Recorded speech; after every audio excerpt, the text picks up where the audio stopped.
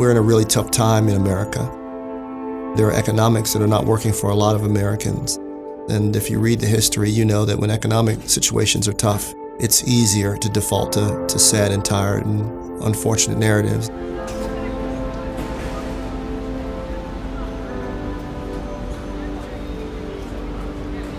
I remember I was invited to a church as a priest. Then there was this nice-looking man. And he looked into my face, straight in the eye, and said, "I don't take communion from black people." There's so much that we don't talk about when it comes to racism. If we're not all seen equally in the eyes of our systems, of people, then we're not at the same starting point. It's not what God intended for us.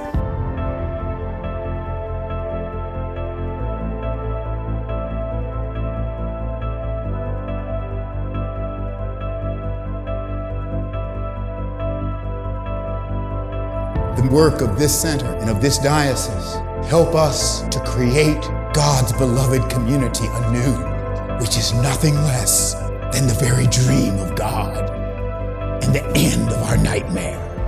We are this historic city that gave birth to Martin Luther King and so much of the civil rights struggle.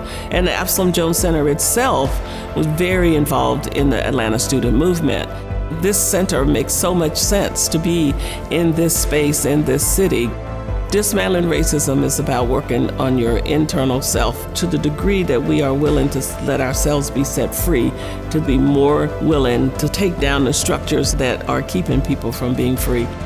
We have more commonalities, things that bind us as Christians.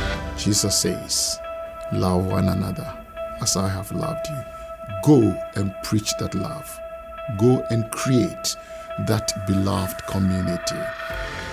We shall either learn to live together as brothers and sisters, or we will perish together as fools. The choice is ours, chaos or community. That was true in 1967, and it's true now in the 21st century. In fact, it may be even more true. We challenge ourselves to love like Jesus. If we're honest, none of us love like Jesus, either as gently or as courageously. I think we've got to normalize courage. The truth of America is she is a great nation. She continues to be a great nation, but she is not a sinless nation. And so I think that we can live out the true meaning of our creeds, as Dr. King says, once we find the courage to look at the gaps between what we say and how we live.